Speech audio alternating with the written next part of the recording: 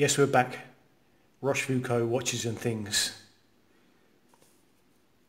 Let's keep on going. It's not just the birthday of the channel. We're going to do a birth week of the channel.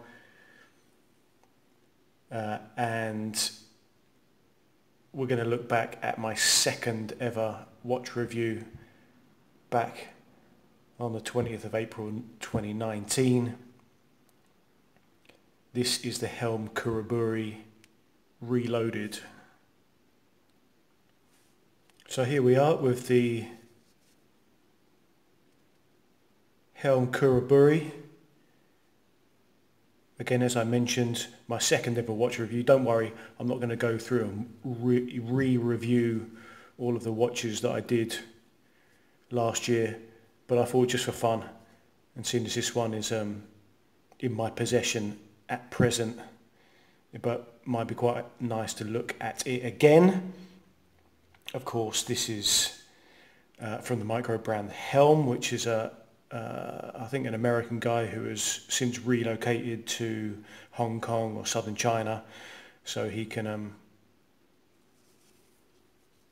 be ahead of the game with everything watch brands.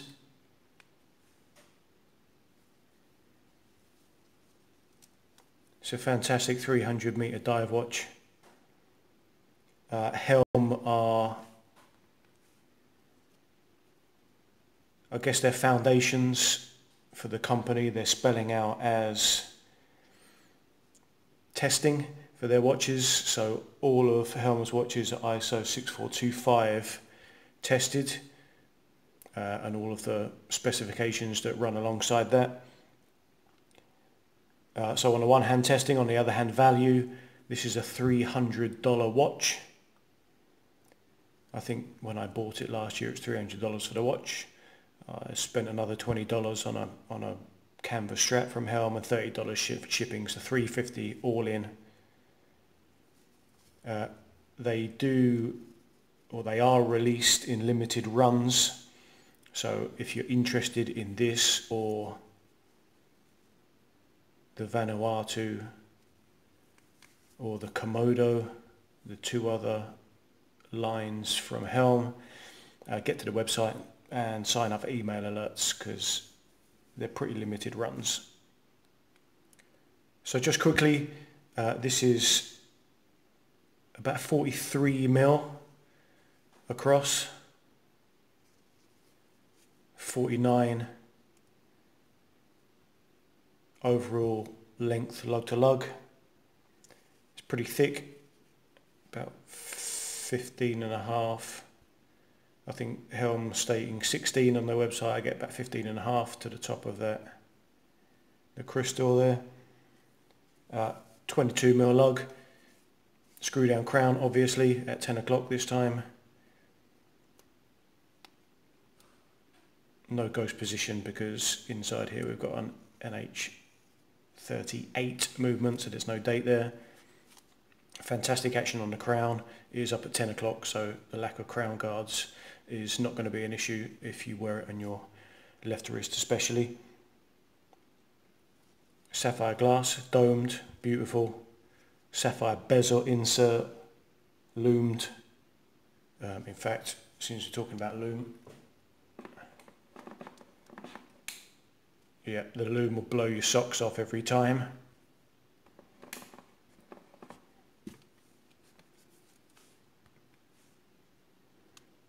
This is a no-nonsense, no frills, over-engineered, oversized,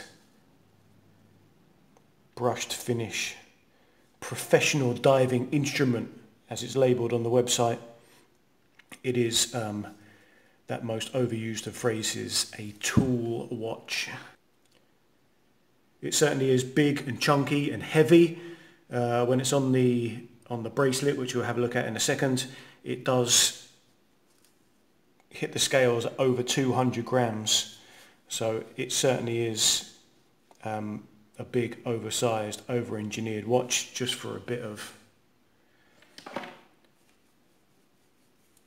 comparison, There it is next to a SKX 007, so the full size one. And just because I've got it lying next to me as well, this is my 38mm Martin Hudson. So 43, but it's not a massive 43. Here's that aforementioned bracelet, built like a tank. Big thick old screw links there, solid end links obviously.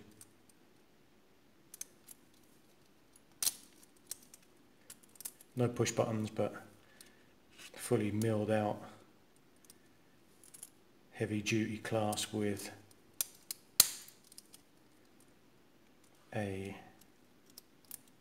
3-position dive extension as well. It's fantastically well made, but it is heavy. I also have the OEM Helm canvas. When you buy a watch, these are only $20. I think without maybe $25 or $30, and they are worth it. Absolutely worth it. A bit of discreet branding on the underside of that kind of Panerai style buckle.